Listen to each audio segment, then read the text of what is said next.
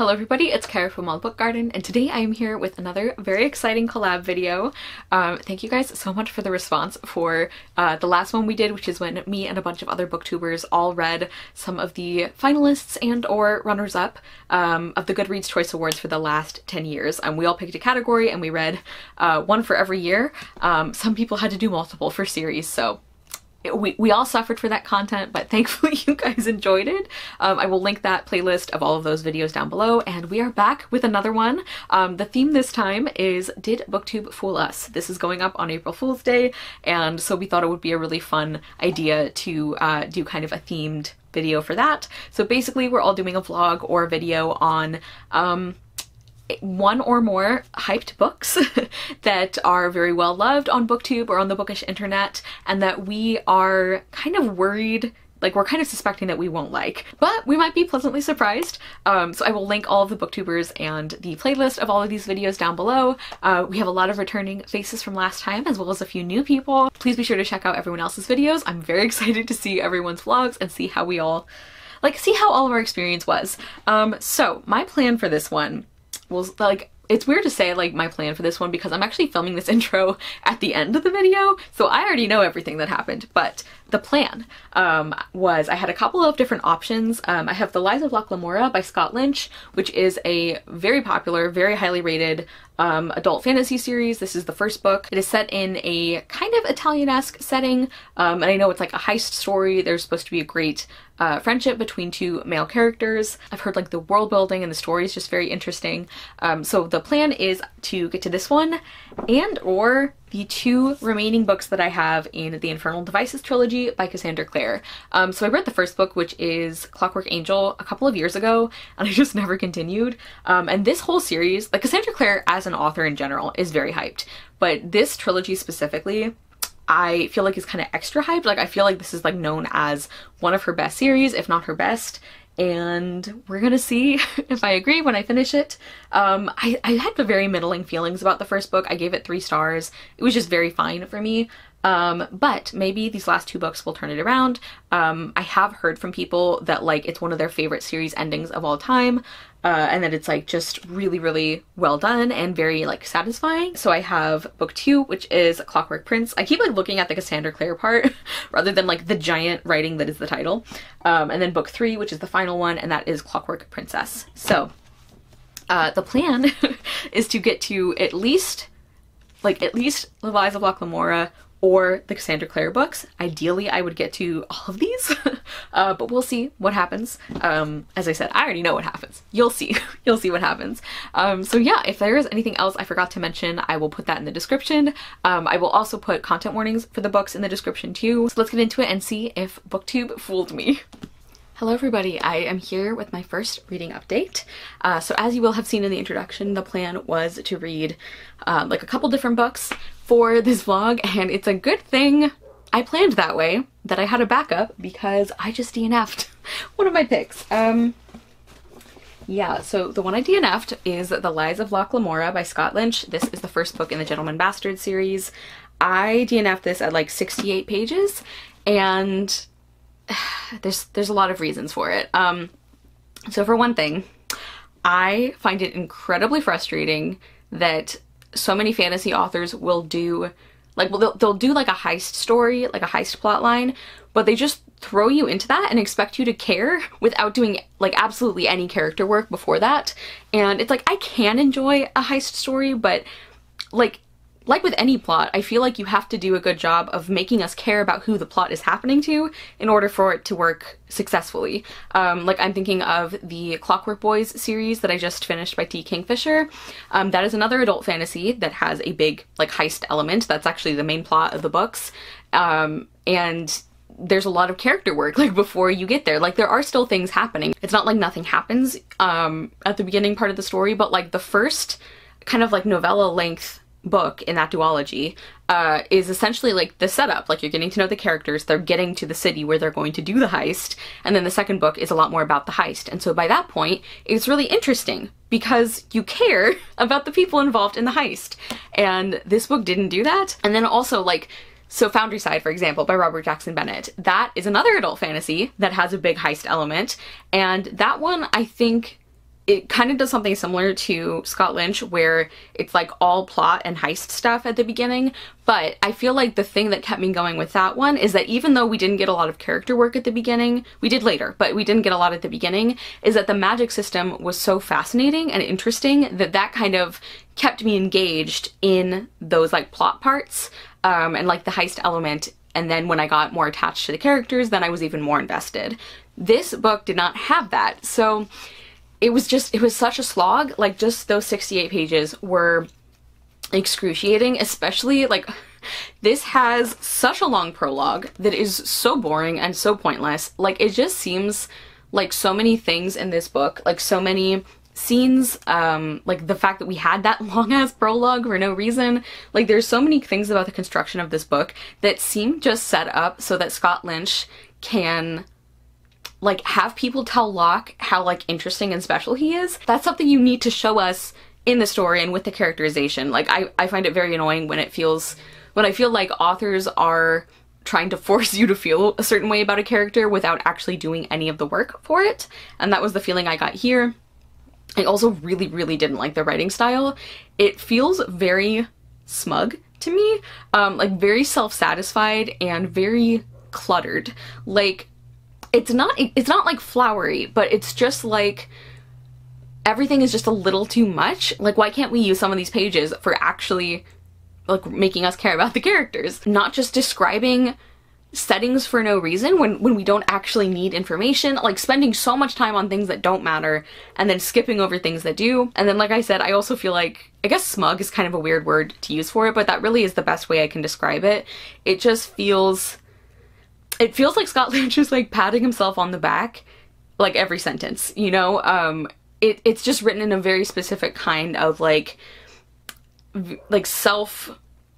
self-congratulating, you know, like fantasy. Also, as a result of the other things I've talked about, I just found this incredibly boring and dull. I read the prologue and the first chapter and that's it. That's another thing, is like the chapters are way too long. There are at least little sections, like section breaks in it, but yeah, so I was already having a horrible time with this. So I think those things enough by themselves were like making me, would have been enough to make me want to DNF this, especially because like with writing, so many of my issues come back to the writing and the way Scott Lynch writes and like does his characters and everything. That is something that is almost certainly not going to improve as the book goes on. You know, it's not like oh, I don't like this plot line, but maybe it'll get resolved and then I'll like the story more.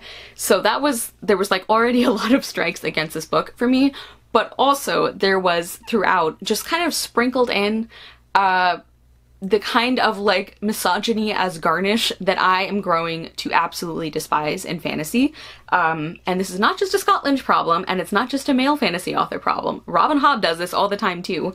And I'm just tired of things like misogyny and like other kind of isms being just like thrown out there, just like I said, sprinkled like garnish, as world building, or like as a shortcut to like, look at how gritty my book is kind of thing. And I mean, one of the earliest indications of that is the use of cunt as like a verb, well, like at all, but describing themselves as going out, and like that was the word they used for like finding like prostitutes to sleep with. And it was just like a random one-off character, and I don't think we're supposed to like them particularly. So it's not that I thought we were like, it's not that I thought the author was trying to tell us this is okay, which I know that's also a cultural thing. Like, I know in Australia and in other countries that that is not as taboo, but Scott Lynch is American. Like, he knows the cultural context for that word. He knows what's behind it. He knows the kind of situations it's used in, and so him using it is a very deliberate choice.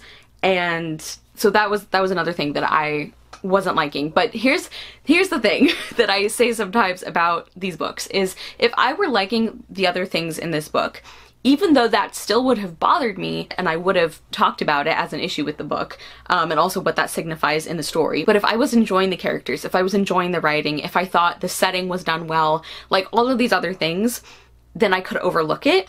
But because I didn't have those other things to hold on to, it was a lot harder to just like, you know, move on. So that was another thing. And after reading all of these things, I was really wanting to DNF it, but I was feeling kind of bad because, you know, it's for a project and I don't DNF super often, so I felt kind of like, well, I'm not giving it like a full chance, you know. And I was actually talking to my name is Martinez about it, and we were discussing this book, and we kind of started out joking and it ended up not being a joke. Like, she said something about like the number of female characters, because like there has been no women in this book at this point, which I would rather have than writing women badly, but the problem is that there is still the attitudes around women that you have to like wade through, even though there's no actual women in this book at this point. So anyway, we were talking about that, and Mari said something about like, you know, waiting until a female character shows up or something, and I was like, oh yeah, like I should, like that should be my point when I reevaluate and decide if I want to DNF, is like if a woman shows up and speaks. And we were kind of joking, but then I was like, actually, that is a good idea. I think I'm gonna do that. So we meet the first like female character, and she is named, so that's great. And she does speak, even though she is like getting all horny about Locke, which is annoying. But also there's this line that is, I quote, "Throwing blondes at Locke Lamorra was not unlike throwing lettuce at sharks." Like, ugh. Gross. Yeah, so that is also in the category of, if I loved everything else about this book, I still would have hated that line, but I could have moved past it. But this just seems indicative to me of the rest of the book. And as I was saying, I am just really tired of misogyny as world-building garnish for fantasy. I think we can do better. I know that this book is, like, not brand new or anything. It came out 2006. We still knew better, I think, in 2006, so yeah, I feel like I always have to over-explain myself with stuff like this. Now, if my only reason for DNFing was the misogyny in this book, I think that would be valid, and that would be fair, but I also want to reiterate that that's not my only reason. And I also, it's not just, like, offensive, I think it's also really lazy world building. Anyway, I've been talking about this book for way too long, considering I didn't even finish it. I am so excited to unhaul this, so yeah. But on the more positive side, I did get halfway through Clockwork Prince by Cassandra Clare. This is the second book in the Infernal Devices trilogy, and I'm like exactly halfway, just about. This also has really long chapters, which is kind of annoying, but yeah, so I am at least liking this more than the Lies of Locke Lamorra, but I am finding myself a lot more frustrated with this one than I am with the first book. Like, I thought the first book was fine. It was, like, very middling for me. It was, like, a 3-star. Like, I was really underwhelmed by it, but it wasn't, like, I didn't hate it. This one, there are parts that I am actually hating. Like, I find Will Herondale such an irritating character. I know people love him, and I have loved character types like him, but I can't stand him. Like, he just, this book, and I said this about the first one too, it just feels like it's trying too hard. He just feels like a parody of himself. And so it is like bewildering to me why Tessa would be like so caught up on Will, and like just the way he treats her, and like the absolute ridiculousness of the thing that happened at the end of the first book that like creates the conflict between them in this book. It just seems so transparent and so obvious. I do want to say that I think Cassandra Clare is pretty good at side characters. Like, I'm actually more invested in some of the side characters and side relationships, which in a way is like not always a great thing if your protagonists aren't as interesting, but yeah, like I find like Charlotte an interesting character. I also really love Jessamine. Like, she's a horrible person, but her whole thing is kind of like, I hate it here. And I'm like, girl, same. So I feel like we have that connection. This is exactly why I loved Zoya in the Grisha trilogy, which I also did not like at all, because Zoya hated Alina, and I felt a kinship with her. So that's where I'm at with Jessamine, is like, she's interesting at least, even though she is very unpleasant. I just really like Jem. I like him so much more. I do think he's not as well developed as I think he needs to be, considering what an important like role he's playing in the story. And I also just, it's supposed to be this really dramatic and intense love triangle, right? Because, you know, Tessa is torn between her feelings for both of these guys, and they are also bonded parabatai, so they are very, very close, kind of like blood brothers almost. So it's supposed to be like an interesting and compelling conflict because they all care about each other and like how are they going to resolve these feelings kind of thing. But I don't feel like that's working for me, not only because I find Will obnoxious and over the top, but also because like I just don't think the characterization is done well enough for the three leads to justify this kind of drama. Like Tessa is like likable enough, but she's fairly bland. And then even Jem, like I was saying, I like him more than a lot of the other characters we're supposed to like, but he still feels pretty underdeveloped. And I just don't think there's enough character work to back up this really intense, I don't know, like relationship or conflict. Also, just as an example of how like ridiculous and like over dramatic and like not in a fun way, like not in a way that feels like deliberate. It feels like this is like unintended cheesiness. So Will's whole like brooding bad boy thing where he's like, no, my love is a curse, I can't do this. And I guess this is like minor spoiler if you haven't read these books, but we find out finally at the beginning of the second book that like, no, literally like a creature told him like, I'm going to curse you and everyone you love. Like if you love someone, they die. And it just seems like so ridiculous to me. Like this could have been like a really interesting character conflict, but it's like so cheesy that it just falls flat. And then another thing that I find very frustrating about this series, and I guess this is a good opportunity to recommend a read-alike series for this one, because I guess that's kind of how I'm doing this video. I guess, I don't know. But I absolutely loved the Dark Days Club series by Alison Goodman, which I think has in some ways a pretty similar premise and even some of the character types, like not in a way that feels derivative in either direction, or that something is like too tropey, because I think that's a ridiculous complaint. So I'm not saying that, but I feel like there are some similar elements in that series that I just think are done so much better, like in terms of the character work and the romance, and another big thing is the world building and like the writing and all of that. And something that I find so baffling and annoying about the Infernal Devices is like it's set in a historical time period, but Cassandra Clare spends all her time writing her way around the historical parts to the point where I'm like, why did you even set it in this time period? Like, is it just, it kind of feels like it was just for the aesthetic, because like one of the things I think that can make historical fiction and historical fantasy enjoyable, especially when you're talking about character relationships, is like having these different sets of cultural norms and rules and like having to work around those. You know, like that's why you can have this really wonderful romantic tension between characters, because like they're not even supposed to be alone together, you know, or they're not even supposed to like touch hands if they're not dancing, that kind of thing. And in these books, it's like, oh yeah, the Shadowhunters don't do any of that. It's like they use their first names and it's fine. They can, like, young men and young women can be alone together and it's fine. And I'm just like, why would you do that? Like, I can definitely see why they would have some different, like, cultural norms versus, like, humans, or mundanes. Like, I can totally understand that. But why would you use that so much that you essentially take out everything that makes this a historical series? Like, and it feels very sporadic, too, because it's not just, like, none of that ever matters. It's like every once in a while something will happen where Tessa remembers like, oh yeah, I'm in the Victorian period. I think it's weird too because like Cassandra Clare obviously did a lot of research. Like she talks about all of like, you know, the books she read and the research she did, and I'm like, and you didn't use any of it? I don't know. I am not somebody who thinks that any historical fiction or any historical fantasy has to be like almost completely accurate or it has no value. That's not what I'm saying. I'm just saying like if you choose to set something in a particular time period, then that should matter, you know? And that's like a fun opportunity to do other things in your stories. Like one of the things that I love about the Dark Days Club books is that the time period does matter.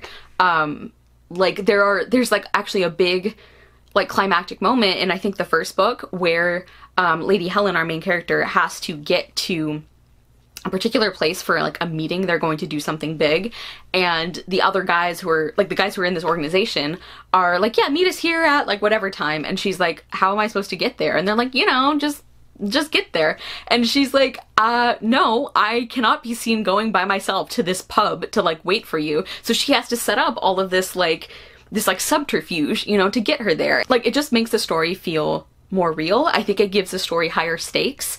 I think it's like an interesting element to incorporate. I probably said this in the introduction, but I have a theory about what the ending of this series is that is supposedly like so mind-blowing and everyone loves it. And if it is what I think it is, I'm going to be so pissed. Which is honestly one of the reasons I was like, I need to actually finish this series so I can just lay this to rest. But anyway, that's Clockwork Prince. I really would like to finish this one tonight. I don't think that's gonna happen. Maybe like within the next few days, because I still need to read the third book. So I also should mention that I am listening to the audiobook as I read physically so that I can kind of keep myself on task better. And there's two narrators, which is not weird, except that this is not, like, it's not like a perspective thing. Like, it's third person and we're mostly following Tessa, but we do also follow some chapters that are more like from Will's perspective and maybe some other characters. But there's a female narrator and a male narrator. And it's not like the woman narrator narrates Tessa and the man narrator narrates Will. Like, that's not it. It just seems like completely random which sections are read by who. And I just think that's incredibly bizarre. And I really like the male narrator. I think he's doing a good job. I think the female narrator is good. Like, especially I like her voice she uses for Tessa, and I like her general kind of narration voice. I'll put their names on the screen, by the way. I'm sorry I can't remember what they are now. But basically all of her other character voices I find like insufferable, especially Jem. And also Charlotte's voice is weird, and like even Will's voice I think is just kind of not my favorite. So mixed feelings on the actual audio itself, but I'm very grateful I have access to that because that is keeping me focused. So I will talk to you guys when hopefully I'm done with this book. Hello everybody, I'm back with what is actually going to be my last update for this vlog, because not only did I finish Clockwork Prince, but I also read the entirety of Clockwork Princess because I started panicking because we only had a few days left in the month and I was not done with the books. And I had not realized that the third book in the series is 570 pages. So I had to do a lot of reading. Let's talk about, I have my notes here. Let's talk about Clockwork Prince by Cassandra Clare. This is the second book in the Infernal Devices trilogy. And this actually ended up being my favorite of the series. You'll remember from my last update that I was not having a great time with the first half of this book. There were a lot of things that I was frustrated with. And even though there are still a lot of things that frustrate me about this book, I did end up enjoying it a lot more than I thought. Like, I enjoyed how many of the characters that I like that we spent more time with here. I really like Magnus. I know he's like a fan favorite character, so that is by no means an unpopular opinion. But I feel like in the first book, I feel like I did like him, but I wasn't like that invested in him, and I feel like he ended up being one of my favorite characters. Also, I am a Jem fan, so I like that we focus so much on him. Like, I just really like him as a character. And also, the thing with Will's curse, the explanations we get are actually a little less, in my opinion, like less ridiculous than they first sounded. So I actually ended up liking the way that went better than I thought I would when I was updating you last. I also thought the plot was more interesting than in book one. I still didn't love the plot, but there were like more pieces of it that I cared about than before. Oh, also, speaking of Jem again, I feel like so a couple of things that I do think Cassandra Clare is good at is like writing side characters and also writing some of the specific romantic moments or scenes. And even though I didn't, we'll get to this in a minute, but even though like I didn't buy the underlying relationship, I think the way that their chemistry was written was better. I don't know if that makes any sense at all. I really am enjoying some of the side characters and side relationships. I think that's one of the things that for me Cassandra Clare is better at. I don't love her main characters, apart from Jem, and even him, it's like, I like him. He's one of my favorites. I feel like this series really did him dirty. Also, I really loved the male narrator. I was actually really happy that for the third book, he narrated the whole book, because I think he was much better than the female narrator, or maybe it was their direction of like what voices for her to use, because I talked about before, I wasn't a fan of that. And I also think that Cassandra Clare's actual writing style is good, in my opinion. And I know some people don't like the quotes at the beginning of the chapters. I actually like them, and I think it's funny because in general, the Lies of Locke Lamorra is absolutely considered a more serious fantasy than this series. Like, even by people who enjoy both of them, I feel like a lot of times there can be a very clear difference in how people talk about and recommend these books, which is kind of funny because I actually feel like the writing and general storytelling is more successful in the Infernal Devices than in the Lies of Locke Lamorra. Now keep in mind, I obviously DNF'd that book, so I didn't read the whole thing. There's just so much clutter in the writing style, and it's like he's showing off, but there's nothing underneath it. Whereas with Cassandra Clare, her writing is much smoother and easier to read, but not in a way that feels, to me, like dumbed down. Like, there are some issues I had with the writing, which we'll get to later, but overall, I feel like her writing actually was very good. Like, it really worked for the story. I feel like she did a good job of describing, like, the setting and the feeling of things without overdoing it, like Scott Lynch did. And I feel like she was pretty good at some character things. I do still think that the setting could have actually mattered in this series a lot more than it did, but in terms of like setting up the setting, I think she did a lot better job.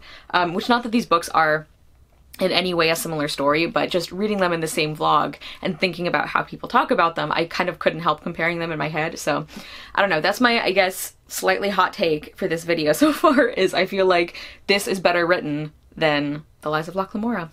But anyway, so for the things that I didn't like for Clockwork Prince, there's quite a few. Still not a fan of the love triangle. It still really isn't convincing me, and not only is that just annoying in any story, but especially for this one, so much of your enjoyment and investment of the book hinges on you caring about the love triangle, or at least like buying into it as being reasonable, and I still don't. I just really don't think it makes sense, and part of that is that I think the main characters are just really flat. Like, Tessa is likable, you know, she's nice, but I don't think we get a lot of detail for her character, and I don't feel like...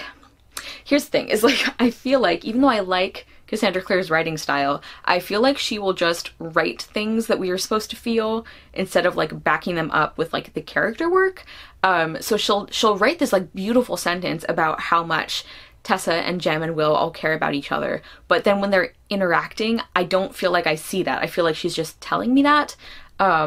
And Will is also, I think, pretty flat. It's actually funny because I buddy read the first book in this series with my friend Hannah from Snow White Reader, and it was really funny because we were both sort of surprised that I preferred Jem and she preferred Will. It basically was switched from what we would expect. And then also, even though I did like a lot of the plot things that happened in the second half of the book more than in the first book, I still feel like as a whole I'm not really vibing with the plot. It feels very contrived.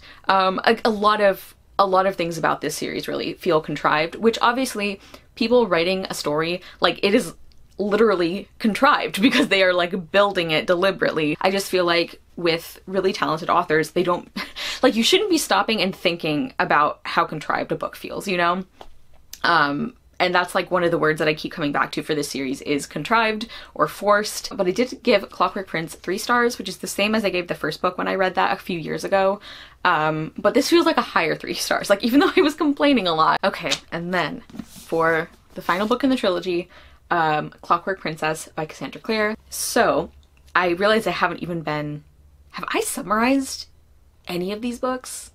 I realized at the end of the vlog. I mean, I think people... this is such a well-known series, but in case I didn't already summarize it, basically our main character is Tessa Gray, who is an American living in, is it like mid-1800s, I think?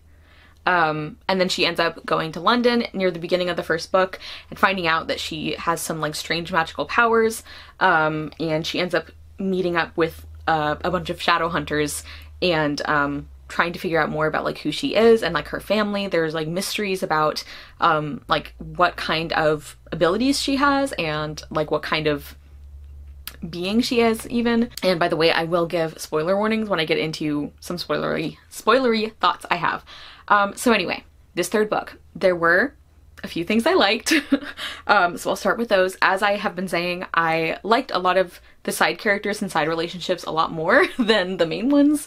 I know that some people find the pair the spare trope really frustrating, where like all the side characters get matched up with each other, and I totally understand why people find that annoying.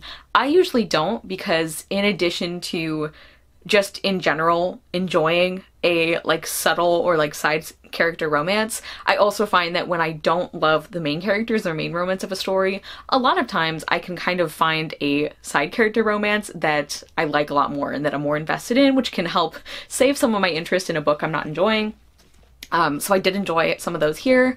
I do think that Will's character got a lot more tolerable for me. His development was better than I expected. There are still a lot of things about his story that frustrate me. There were some specific scenes in this book that really stand out and that I thought were really well done. And I thought some of the dialogue was, in my opinion, really good. Like, that kind of goes along with some certain scenes or interactions being very effective, I think. So that sounds like a reasonable amount of things that I liked, but I had so many things that I hated about this book. I gave Clockwork Princess 1 star. Like, I'm shocked at how much people love this series finale, like almost across the board. I regularly hear this talked about as like the best series finale somebody has read, or one of the best, and I'm just like in the position of like feeling like I genuinely read a different series than everybody else, and it's actually making me like retroactively dislike the first 2 books more because I think there is so little payoff in this book. Yeah, okay, I'm gonna keep looking down on my notes because I have like so many things to say. First off, this book was so boring. I did not care about the plot. It felt like we were just rehashing the really boring plot from the other 2 books, and it also just took so long for things to happen. Like, this book did not need to be 570 pages. I just found it really, really slow and, again, really boring and uninteresting. I also feel like a lot of things about the events or the timing of this book felt very convenient, and I am not somebody who is bothered by like coincidences or convenience in books. I know some people that really irritates them, which I get. Usually it doesn't bother me. Like, I don't mind if you have these kinds of coincidences so that the story can happen if I am enjoying the story. Like, I won't even stop and like think about how convenient something is if I'm very invested in like the characters and the world and the story and all of that. But if I'm not, then I start paying attention to things like that more. And this book, I feel like there was a lot of that. Like the timing of, I'm not in the spoiler section yet, so I'll kind of talk around it, but like the timing of like Will going after Tessa with like things that happened with Jem, and then like a certain scene with like Will and Tessa, it felt so, again, contrived. And then the way that like Will and Tessa got out of the situation they were in, I was glad it happened, but I'm still like, well, that's lucky. And then the same thing with like one of Tessa's big moments in this book. The scene itself I thought was really good, and I actually found it very satisfying, and it was cool to see her actually take such an active role in a particular scene, like a conflict. But that was another thing where I'm like, okay, like that's lucky, like how did you know to do this? So yeah, there were a lot of things like that. And then also with the plot and the story, there are so many pieces of this that felt just incredibly disjointed or even nonsensical. The antagonist's plan is just so convoluted. It just felt almost silly. Like when you find out like the sequence of events that he like put in motion and how long he's been working for this and like what he did specifically to like bring this about, like it's just a little wild and not in like an exciting and interesting way, in a way that's just like, are you kidding me? And actually that's like the general feeling I had for like most of this book, is like, are you kidding me?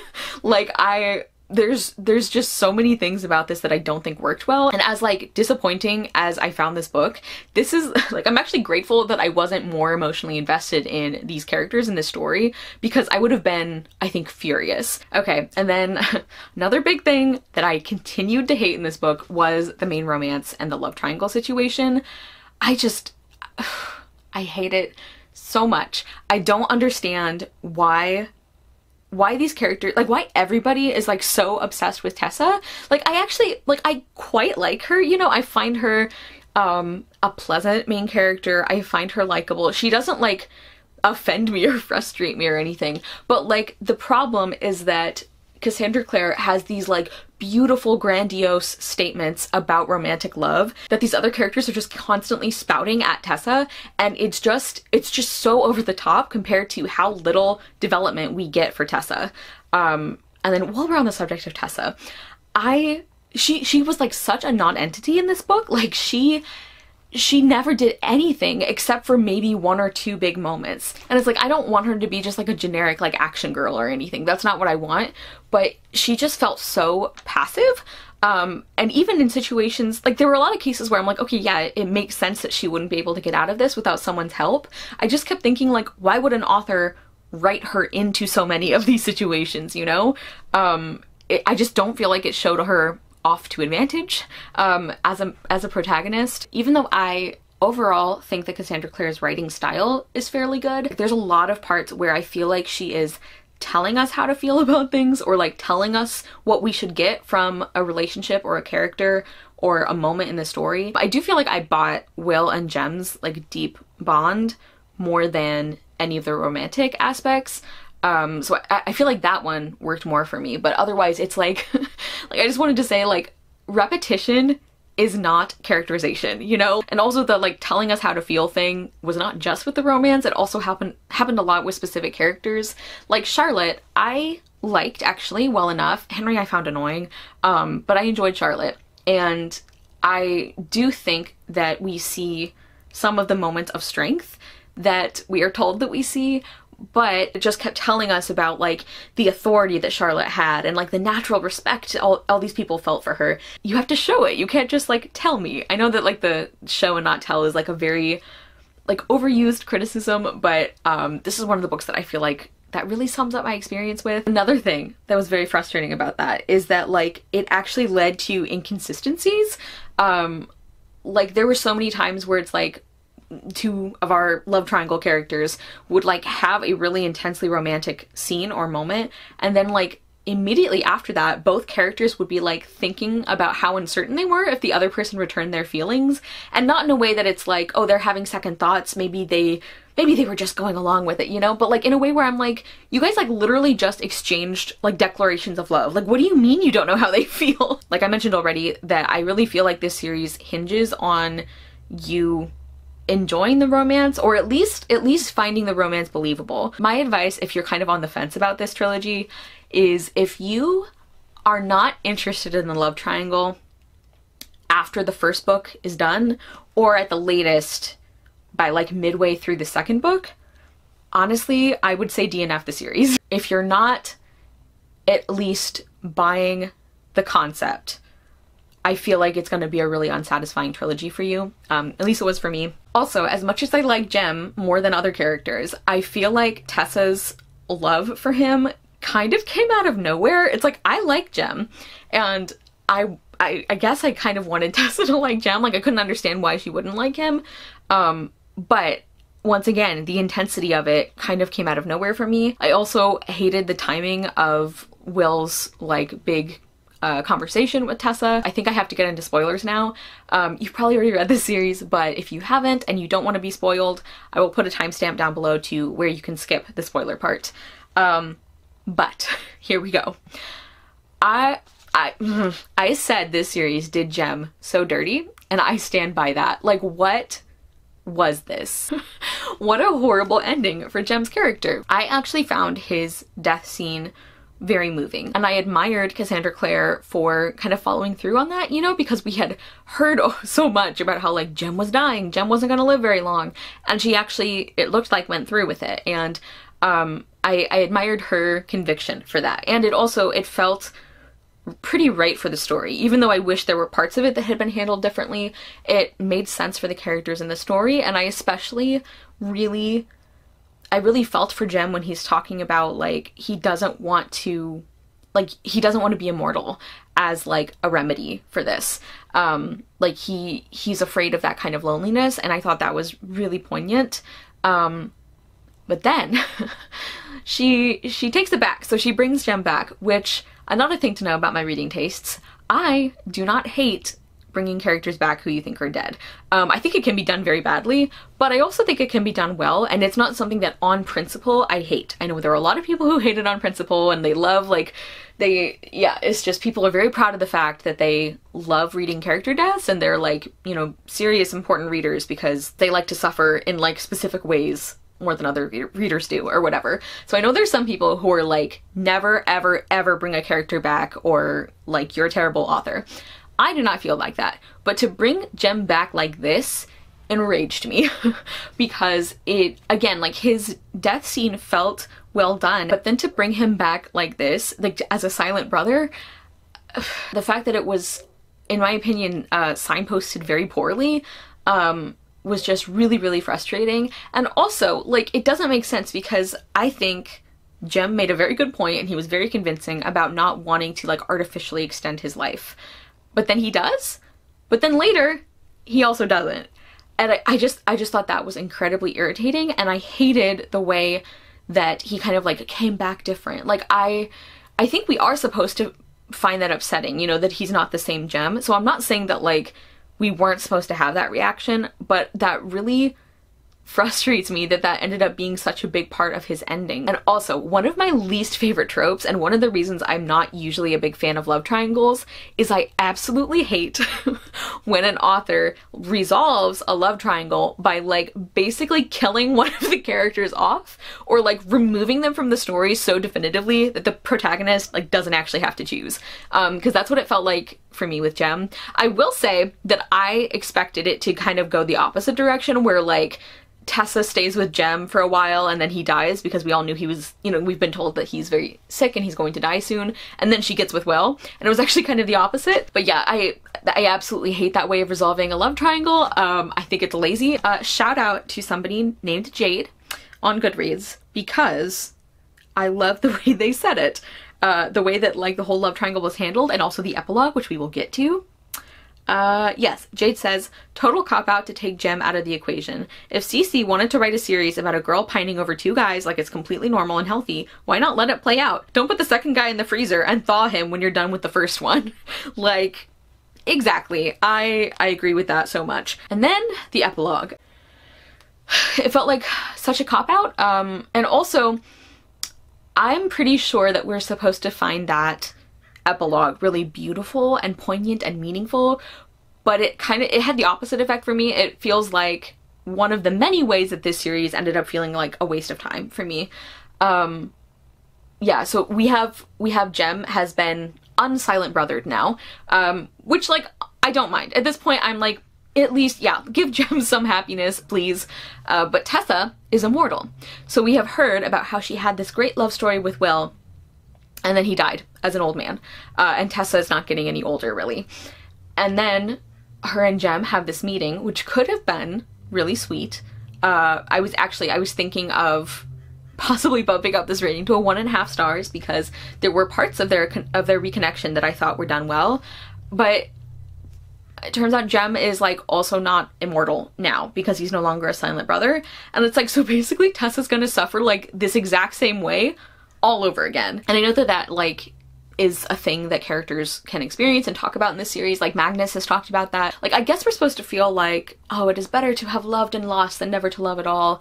But I don't think it had to be done like that. Like at this point, I'm like, just make Jem immortal too, okay? Like there have been so many plot twists that make no sense in this book. Just give me one more that actually makes the ending mean something, because I guess that's the problem I had, is that it just felt like it was trying to mean something and it just didn't. Suffice to say, I did not think it was well done or satisfying. And also, when I say satisfying, I don't mean like completely happy ending, everything turns out well, no bad thing happens ever. That's not what I mean. I mean like, I want the ending to feel meaningful and to not make the series feel like a waste of time, and to feel right with the story and the characters and all of that. And this one did not, to me. So, just like while we're here, I'm also gonna talk about the last few like little nitpicky things, because why not? And then I promise I'm done complaining about this one. Number one, slandering my boy Sydney Carton. Like, I was already annoyed at the way that like they kept comparing Will to Sydney, which by the way, this book definitely talks about the ending of that. So if you haven't yet read that one, just be aware of that. I know people laugh when people act like you can spoil classics, but I think it's kind of silly to assume that everybody has already read every classic that they want to read ever, you know? So anyway, but I love Sydney Carton and I love A Tale of Two Cities. But I also didn't like how then the like ultimate conclusion everyone came to is like, no, Will's actually better than Sydney because of blah, blah, blah. Which I did not like because I think their reasoning didn't make sense. And then also, this is something that maybe in the other Shadowhunters books they talk about more, because I've only read this trilogy, but like the whole like angel things is like very confusing to me. And I know that like angels at this point are like this weird example where it's like they're also now, I guess, a paranormal creature in like paranormal books and shows and everything, but they're also like religious figures. So I was confused as to like how much of that religious element was supposed to be in here, because, and this is another thing with like the contradictions, it's like we would be told like a couple different times that like, oh, Shadowhunters didn't pray, or like they don't have the concept of like a Christian name or something, which is what like English people in this time period would refer to their first names as. So we would have things like that, but it was like contradicted. It's just confusing to me because I feel like the lore of the angels and the Shadowhunters in this world is very clearly based on like specific Bible stories and interpreted from those, but then also it feels like there's a lot of, it also feels like they're, like Cassandra Clare's trying to like distance like the story from that. It just felt very inconsistent to me. And then also I was very upset to read in like one of the last chapters that their cat had like mistletoe tied around their neck, because I'm like 99% sure that mistletoe is poisonous to cats. And like Cassandra Clare, apparently, like according to her author's note or her author bio, is a cat owner, so she should know that. And I know that's like such a little thing to complain about, but like I did notice it. And I don't like that. So just be aware, mistletoe is dangerous for your cats. And it might also be for dogs, I'm not sure on that. So obviously I did not have a good time with Clockwork Princess. I gave it 1 star. Probably one of my least favorite series finales ever. So that's not great. But once again, like I am just so glad, so grateful that I was not like super invested, you know, in this series, because if this is how angry I am when I'm not like, you know, emotionally involved, I can't even imagine how furious I would be if I had invested like emotional resources into these books. Okay, so to briefly revisit how this project went, The Lies of Locke Lamorra by Scott Lynch, I DNF'd. I have talked extensively already about all the many issues I had with it. I thought the writing style was very overwrought and didn't really do a lot. Considering how many words there are, it didn't really do a lot. I thought the characterization was fairly non-existent, and I did DNF it, so I didn't read the whole book. But at the point I was at, I was like, we should at least have gotten like something other than like everyone standing around and talking about how amazing the male main character is. Also, I just found this incredibly slow and boring. Like that prologue, I was suffering. That was like 30 pages or something, one of the longest prologues I have ever had the misfortune to read. I also, personally, this kind of goes along with like the plot and the character thing, I feel like it's a mistake to just like throw your reader into incredibly detailed, dull backstory for characters without actually doing characterization, and to also just throw you into like the heist plot part without making us care about the people who are doing the heist. So I had a lot of issues with this. I also mentioned the like garnish of misogyny, as I've been calling it. I talk about specific examples earlier in this video, but I'm just tired of it. Clockwork Prince by Cassandra Clare ended up, surprise, being my favorite in the trilogy. I like literally just wrapped up these 2 books, so I won't go into much detail. Also, personally, I feel like Gabriel Lightwood ended up being a very interesting character. I thought he would. Like, his first couple appearances, I was like, interesting. And he did end up being that way. Also, I still feel like Jessamine is a really, really interesting character. I'm actually pretty frustrated and disappointed with the way that her story went. Then Clockwork Princess, arguably the biggest fail of this video because I finished it, but I gave it 1 star. I hated this book so much. Like it makes me sad. Like I don't think it's fun to not enjoy things that other people love, you know? Like that does not bring me enjoyment or satisfaction, and so I'm just really bummed that I hated the end of this series so much. I don't think Cassandra Clare is an author for me. I also, like, I had heard from people that the way that the story resolves, like specifically the love triangle part, which is a big part of this series, that like, it's so well done and so satisfying and one of the best they've read, and it's like, even if, like, no matter which character you like more for Tessa, that it's a beautiful ending and you'll be satisfied. And I actually had like the opposite the opposite reaction. But yeah, 1 star. I hated almost everything about it, but it was still better than Assassin's Quest and the Life of Traitors books. So, you know, it could have been worse.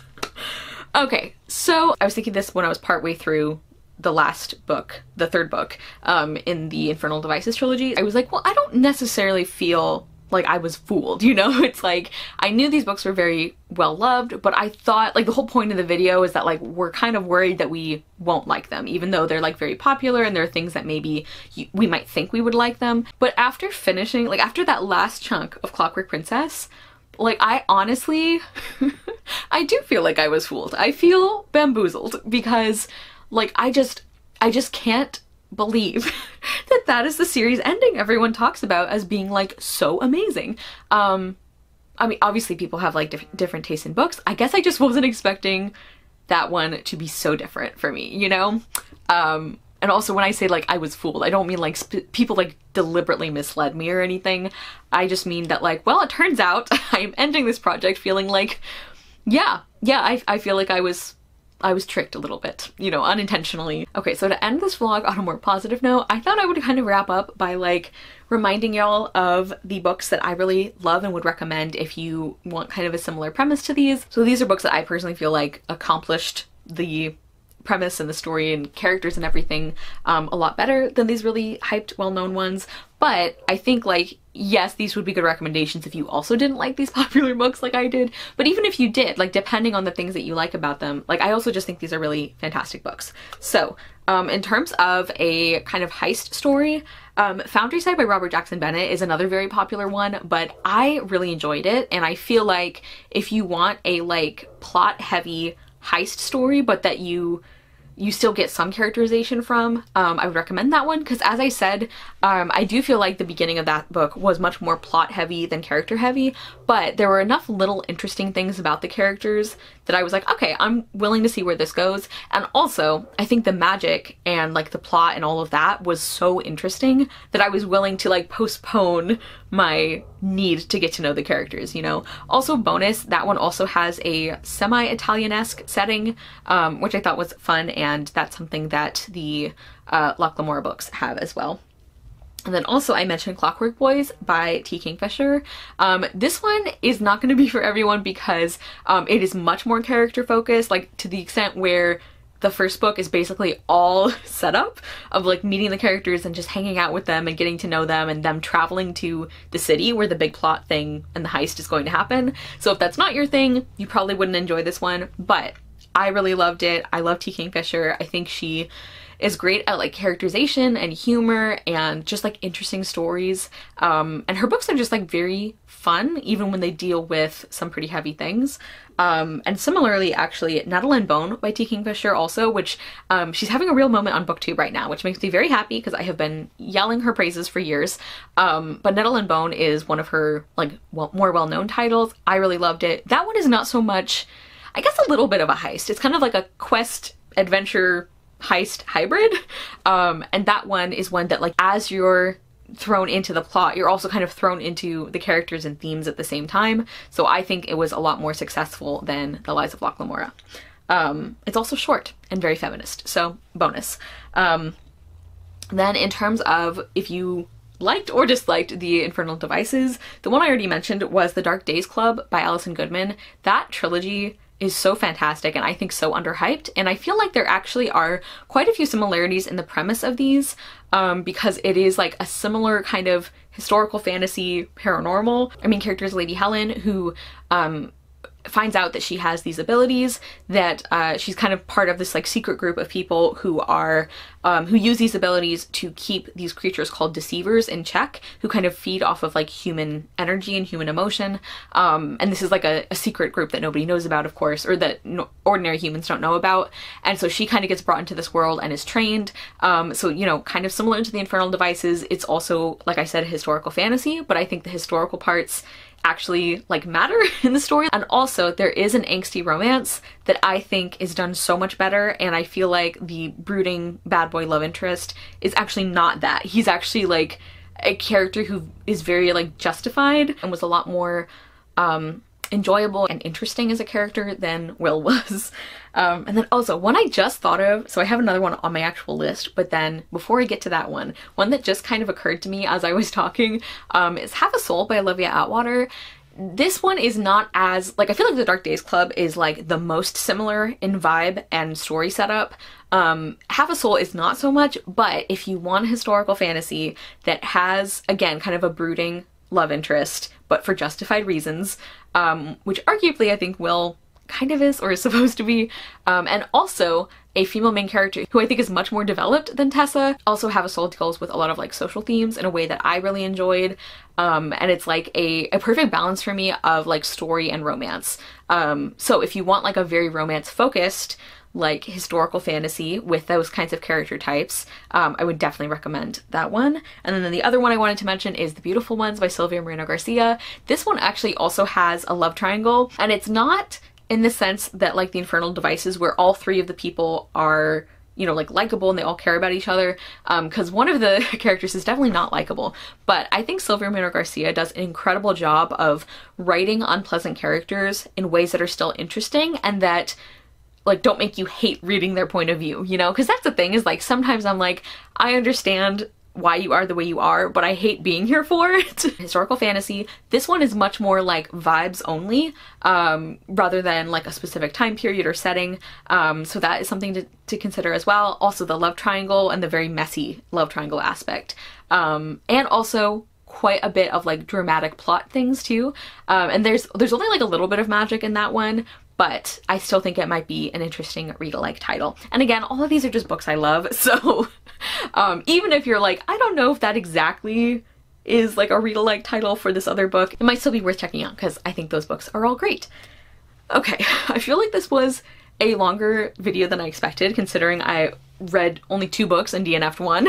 But please comment down below. Let me know if you also were disappointed in any of these very hyped books, or if you also love some of these underhyped ones I talked about. I mean, Foundryside and Nettle and Bone aren't necessarily underhyped, or the beautiful ones, but compared to The Infernal Devices and The Lies of Locke Lamorra, I think they kind of are. So anyway, yeah, let me know any thoughts on on my thoughts on these books. Again, like if you love these books, I'm really happy for you. I was obviously hoping to enjoy them. Like even though I went into these, you know, trepidatious, because the whole point was choosing books that are hyped but that we kind of had a feeling that we wouldn't enjoy, I still was hoping to be pleasantly surprised, even though that sounds funny to say. So I was genuinely going into these, you know, in good faith. Don't forget to check out the playlist down below. All of the people that are participating who are also linked below. Even though the books were not great, they were not my fave, I had a wonderful time participating again, and thank you guys so much for watching. I will see you soon with another video, and I hope you love the next book you read. Bye!